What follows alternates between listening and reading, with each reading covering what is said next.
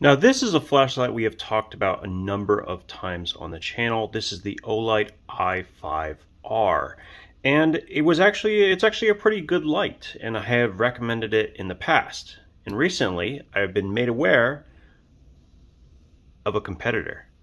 So the question is this the Olight killer? Let's talk about it.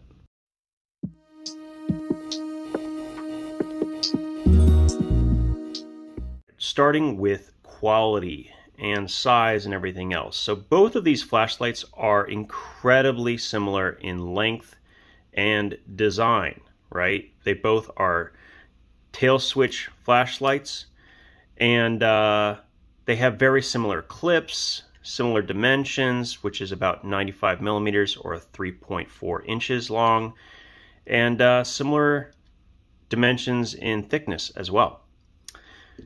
But that's kind of where it stops, and we'll get to all of the other features in a moment. But as far as quality is concerned, and I've taken both apart, they both rank at around a 3 out of 5 when it comes to quality. Everything is working properly, the threading works properly, nothing's out of place. Great, awesome, completely acceptable. Everyone was going to be satisfied with that. Now, let's move on to something that's far more interesting, and that is the user interface. These are quite a bit different when it comes to user interface. The i5R is very familiar to a lot of people. It's simply 2 modes. It has no mode memory. Click it once, you get 15 lumens. Click it twice, you get 350 lumens with the proprietary battery. In the case of the Acebeam, and I'll talk about this in a minute. As you can see, it came in on high because it has mode memory, and the last mode that I used it on was a high mode. Now, this actually has 3 different setups: a low of 5 lumens, a medium of 190, and a high of 550 lumens. Now, as I said, you're going to have to fully depress the flashlight in order to cycle through the modes, but there's also another option. So as you saw, it's in high. So if I half pressed, I can do that 3 times and cycle back through. See that? I can cycle back through it simply by half pressing it. So that's the other way you can go through the user interface. Neither one is bad. They're just different from a preference perspective. Some people, like myself, like to know that every single time it's going to come in on the lowest mode. But conversely, some people really want to know they can set it up to have that maximum output, that big punch right off the bat.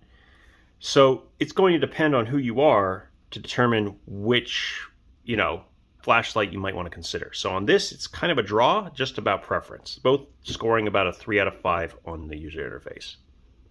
Now, outputs we just ran through, but we can clearly see that there's a bit of an advantage for the Acebeam here, getting 550 lumens. But that's kind of not the entire story. The Olight actually has better output than you might expect, because it actually has more candela for the amount of lumens that it actually has, meaning that it's going to throw a beam much further for the same marked lumen count. So even though it's 350, they're going to both reach similar distances when you're actually looking out in a field or elsewhere. So it's a pretty close call, definitely with an advantage being the Acebeam. I don't like this name, I'm just going to call it the Acebeam. And I would probably give this like a 3-star rating, and probably also give this a 3-star, maybe even a 2-star rating on output. When we're talking about 14500 and AA combinations, there are flashlights out there with substantially more output in a variety of different ways. So these kind of fall on the lower side of average. Now, as far as runtimes, and this is where things get really interesting. Runtimes is kind of a wash, but for different reasons. So with the i5R, you get a solid 10 minutes on high before it drops down to a lower output of 170 lumens. And that will then run for 170 minutes, or just under 3 hours on its high setting, okay? And then it will run 37 hours on the 15 lumen setting. Both of these are very good, showcasing a lot of longevity. And if you put a AA in this flashlight, you're going to get even longer run times, just not as high an output for the high mode. So I think it goes down from 350 to 250 base, and then it will run for a very long time, all depending on the battery that you put in it itself. So when it comes to longevity, the Olight I5R has stayed in my top 3 as far as endurance. And that's probably still going to be the case. And the the Acebeam over here, not as impressive on run times. That's not really the focus of this flashlight. So it runs for only 35 seconds in the 550 lumen output range before it gets too hot, and I could attest to this, and then drops down to 330 lumens, which is actually very respectable, right? That's actually a nice drop, if I'm really being honest. And that will run for an additional hour approximately with the 14500 battery. So that's a pretty substantial difference, an hour, 3 hours. And so I'm not really keen on that. But in its lowest mode of 5 lumens, it can run for 56, or is it 58? I can't read it. 58 hours. It'll run for 58 hours in its low mode. So in that regard, it has a bit of an advantage. And I gotta say, the 15 lumen and the 5 lumen modes, this is definitely brighter, but I'd actually prefer it to be lower. So this is going to win in that regard. Because of that, it's kind of a wash, right? You can see the advantages when it comes to a brighter output setting. This is going to do better. And you would think the middle mode here of 190 lumens would be that sweet spot, so you could actually, like, you know, be competitive. But actually the 190 lumen setting only runs for 2 hours and 21 minutes. So even from the high of the Olight, it still runs for a longer period of time. All right, let's move on to the next section, versatility. Oh, I didn't say, first of all, both of these get like about a 3-star rating on longevity for different reasons, as we just talked about. Now, as far as versatility, these are pretty normal flashlights. The one thing they have going for them is they both have reversible clips, so you can clip them on a hat, and that may not matter to everyone, but it matters greatly to me. I get up at 4 a.m. every single day. I use a flashlight on a low mode every single day, and working hands-free, making my cup of coffee and getting out the door, it's a necessity. And so for that reason, they get a 3 out of 5 stars. Nothing spectacular. They don't have any additional features, but the reversible clip is very, very much appreciated for both of these. And I will mention, some brands have tried this and really sucked at making these clips, but this is one of the nicest, firmest clips. It's actually a little bit better spring action than even the Olight. So I really, really like the clip on this. Really well done by Acebeam. Okay, now so we're going to come around to the last category, and then we're going to make some conclusions. So the last category is about value, how much value it is. So this is a special edition, okay, but the Olight comes in MSRP around $37 for the black version, or the base model, okay? And now these colors don't matter, they're all about the same for the Acebeam, but the base price, the MSRP for this is $30.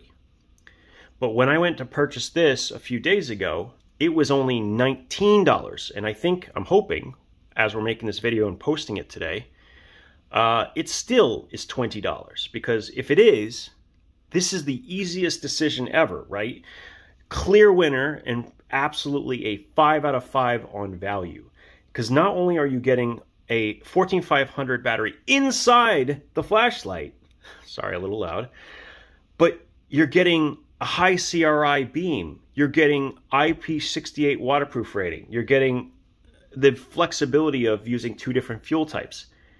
This is a very, very good offering at $20. Like, insanely good. Maybe one of the best values overall that you can buy right now. And in that regard, definitely smashes the Olight. So that gives a solid you know, 5 stars. And the Olight, in its current state at 37, that's a 3 out of 5 for me. But, and this is a stipulation that I want to put in there, if you're paying attention to the flash sales that Olight has on a near monthly basis, these go on sale regularly and you can get them for as low as 30. So they could very much equal out, okay, a little bit when it comes to price. Both of these are decent on value, even at their base prices, but the Acebeam definitely wins here. All that said, very long-windedly, by the way, who wins, at least for me? Well, I think for me, the winner is going to have to be the Acebeam. If I was picking one, it would be the Acebeam for a couple of reasons that are important to me personally. First of all is the actual color tint and quality of the light. The warm beam is much nicer on my eyes, and being a high CRI 90 plus is a huge bonus. And the fact that it actually has an ultra low mode. 5 lumens is great. I much prefer an even lower setting than the 15 in the Olight when I get up at 4 a.m., which I do every single day except the weekends.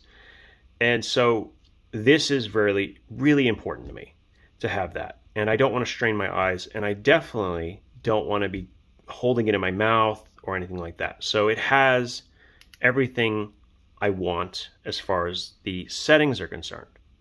The other thing that I really like about this flashlight is that it does not use some weird proprietary battery like the Olight does. I loved the upgrade to the i5R, you know, that they made to the i5T with this flashlight, but what didn't make any sense and still doesn't make any sense is why this has 2.4 volts while this has 3.7 volts, and this is the standard. If I put this battery in the i5R, it will turn on, it's not going to damage it, but notice that it's a single mode flashlight now. And you might be thinking to yourself, well, that's great, all I wanted was the high mode anyway. Except here's the problem. It's coming in at a lower output than the high mode with this battery. If this is like 350, this is like 300 or 250. It's not as bright. So that's kind of a disappointment. Had this been the case where putting a 3.7 volt battery makes it basically a single mode rocket at like, say, 600 lumens, oh, the Olight would absolutely trounce this competition. But I think that it's kind of a missed opportunity here. The need to use a proprietary battery is just a bit annoying, and I'm not really a big proponent of it. Those two are the biggest things for me personally. But there is, and this is where I think for most people this may end up as a draw, the longevity, specifically using a AA battery with the Olight. It's just so good. It's so much better than the Acebeam is. In fact, if you look at what it says, and I'm not going to make you read it, but it's such a weird like runtime with a standard battery. I don't understand why it only runs for what looks like a total of, I don't know, less than an hour and a half or 2 hours with these other battery types. Where the Olight, it runs probably like 5 or 6 hours on high with a standard AA you buy off the shelf. And that's pretty amazing. So depending on what you're into and what you need on a day-to-day basis, you can make either choice.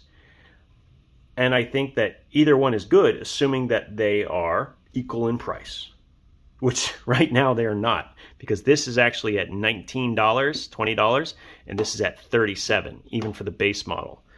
So that's what it comes down to. And in that regard, the Acebeam is definitely the winner. I will say, though, if you're able to get the Olight on their monthly sales, where they have them, you know, for 20 or 30% off, this gets a lot closer, even for me. So keep that in mind. Don't ever buy this on Amazon. Always, always, always wait till one of the Olight flash sales and then do it then. It's pretty damn close. But me personally, I like that Acebeam. I think this is a really, really good offering from them, and I like seeing more of these truly you know, useful. I wouldn't say generic. I was about to say it, but just works. I like it. Just fix the run times with the standard batteries, and I think this is absolutely going to end up being the Olight killer. Anyway, thanks for your time, and we'll talk again soon.